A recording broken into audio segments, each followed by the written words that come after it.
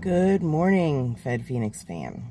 For those of you who are new to the channel, my original channel is called just Fed Phoenix. I recently came home from Alderson, and I'm having a little trouble reaccessing or whatever my original YouTube channel. So I have this channel as a backup channel, Fed Phoenix 2.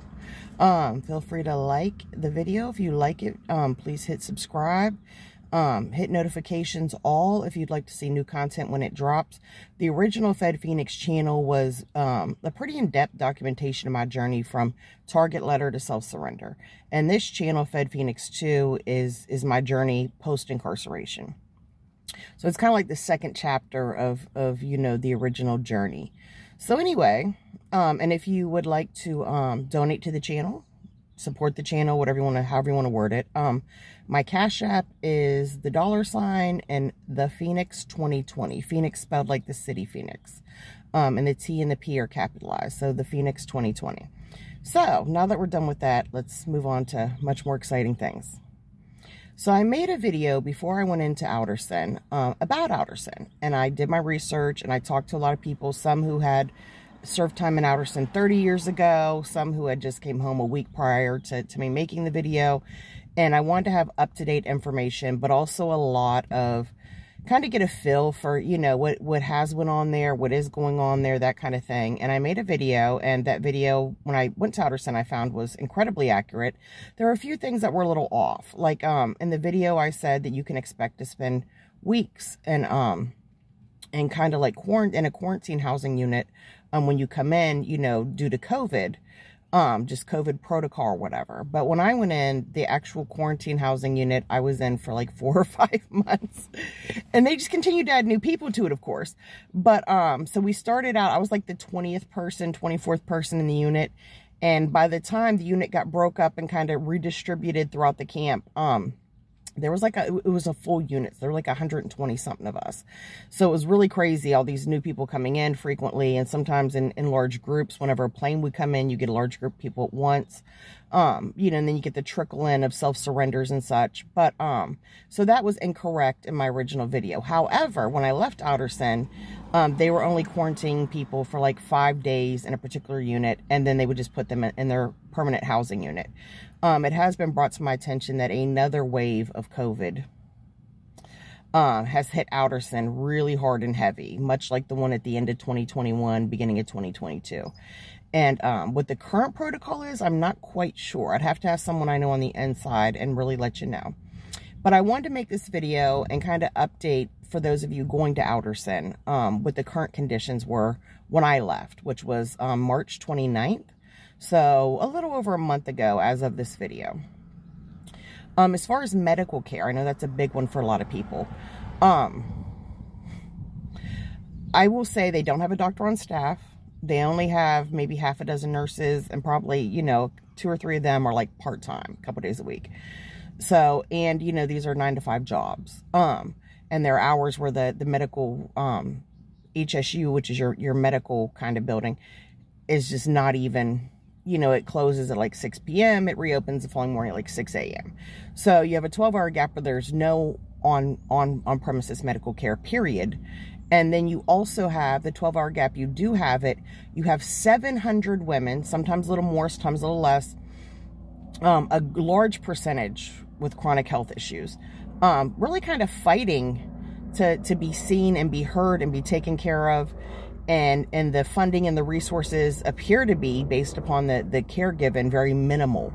So, and then you have these staff who are constantly bombarded, and often by very demanding, rude inmates, for medical care that have to follow protocols, and everything is paperwork. And of course, they don't document a lot because of that. And I think it's not because the medical staff are negligent. I don't think that really has anything to do with the lack of documentation and follow-up. I think it's there are just not enough hours in a day. And the demand for medical care is so huge compared to the amount of medical care realistically available. So if you're a person with any type of chronic illness, do what you can for yourself before you get in there. Before I went in, I had my knee injections. I had my epidural spine injections. I got a uterine ablation to help manage my chronic pain, and also to minimize my menses, because I knew from my time in the local regional jail here in West Virginia that menstruating while incarcerated can be a struggle in and of itself, aside from the discomfort and the pain and blah, blah. And the regional feminine products were almost non-existent, non-available. And that created a whole hurdle of additional issues for a lot of the female inmates. Now, I will say at Alderson that for the most part, feminine products were readily available. There would definitely be times for like a week at a time, my unit did not have sanitary napkins. So people would steal them from their jobs or get people from other units who maybe had them to sneak them to them. Or even though we weren't allowed to be in possession of the institutional sanitary napkins in our lockers, you know, a lot of people would still stash them and risk getting a write-up or getting those confiscated because this was a very real human basic need that they were willing to risk a disciplinary infraction for. And I'm not going to say if I was one of those people or not, but I will say that I like to be prepared. And you would probably not be shocked if we were to just assume, perhaps, that I had gotten some from my work assignment and, you know, and I kept some stashed at my work. You know what I mean? Because you work 5 days a week. And so you frequently have access to whatever happens to be at your job.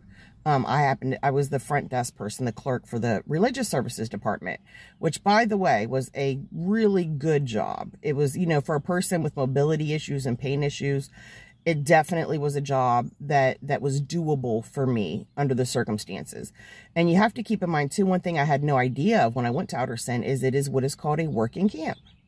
So you will work while you're there. That's not negotiable.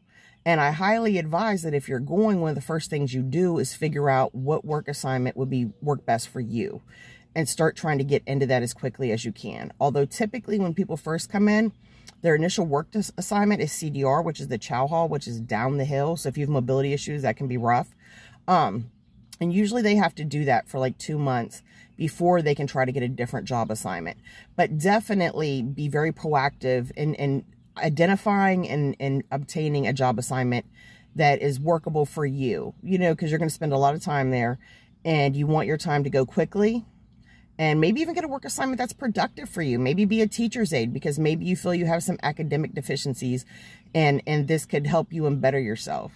One of the things that I would do differently now going to Alderson is before I went, I bought a bunch of books, right? Because their handbook online said that you could send in used books.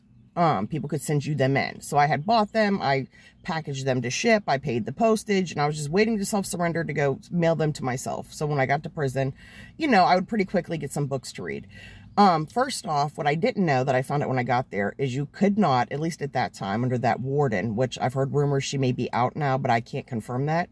But she would not let people get used books sent in from friends and family.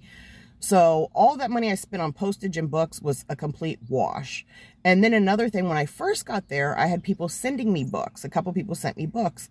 And because you're going to spend a lot of time reading, particularly, you know, when you first get there, if you spend any time in a quarantine unit. But in retrospect, that's money that could have went to my books, like my inmate account, for things that I needed, you know, and I wish I would have had the foresight to think about that, because at Alderson, they have a library. They have a good sized library. And in every single housing unit in the TV room is a bookshelf with free books that other inmates have bought and read and, you know, have no use for, that they've, you know, essentially kind of donated, you know, unofficially to the prison. So there's going to be a incredible amount of reading material for you available. And so to spend money on that, you know, unless it's like a rare kind of treat occasion for a very specific, you know, piece of literature, don't do it. It's a waste of your money. I've recently been talking to a woman who's getting ready to self-surrender, and she has a very short bid, you know, and by short, I mean like less than a year. If you have a year or less, they no longer sell MP3s at Alderson. They don't order them to sell them because they started selling tablets. And these tablets are going to cost you over $100 just for the tablet, not for the protector, not any of the accessories, earbuds you can hear, none of that. And I'm going to tell you, it's a money trap. It's not Wi-Fi compatible. You can't check your emails on it. It's completely useless in the free world. Even though the radio option, because you know, the MP3 option is kind of off the table, the radio option is like $50. And it literally is like a Dollar Tree stocking stuffer radio. Like the quality, how it's made, it looks like something that 30 years ago, your grandmother would have given you as a Christmas gift, or someone, you know, would just been kind of a filler, you know, in your stocking. And you're going to pay $50 for that. And then you got to buy earbuds or headphones. So, you know, you're going to have a $60 plus $70 investment in things in the free world that would cost you under $3. Another thing I want to say is when you get to Alderson, one of the first things you need to do once you can access the email system, and it's a secured email system, but I'll get into that in a later video, is you want to order your boots. When I was there, the options were, I think, Timberland and Reebok boots, and either pair would cost you nearly $100. But the reality is they're going to put you in institutional boots for work. And until you own your own boots, you're going to be stuck wearing those during your work time. And those boots, some people were able to wear them and did okay, particularly the very slender women. But the majority of people have some issues to some degree with them, whether they give them corns and bunions. A lot of people, myself included, you know, they literally will scrape off the back of your heels, and you will have blisters on top of blisters, and your heels are bleeding, and you're stuffing pads in your boots, you know, you're adhering them to the back and the sides and the toes of your boots in an attempt to try to give your feet some level of comfort to be able to function with them on.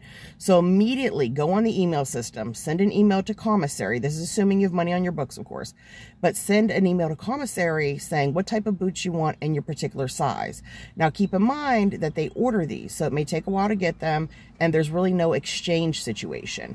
So if you're not sure, you know, if they run big or small, or which size is going to actually fit you, ask some people that are being friendly to you to try theirs on and figure out what's a good fit for you, because you don't really get a do-over with that. And definitely make sure, if you're a self-surrender, or if you know you're going to Alderson and you're currently being detained and you have people that will put money in your books, definitely at least like a month before you go in, start sending money to your inmate account. You want to have money on your books when you get there.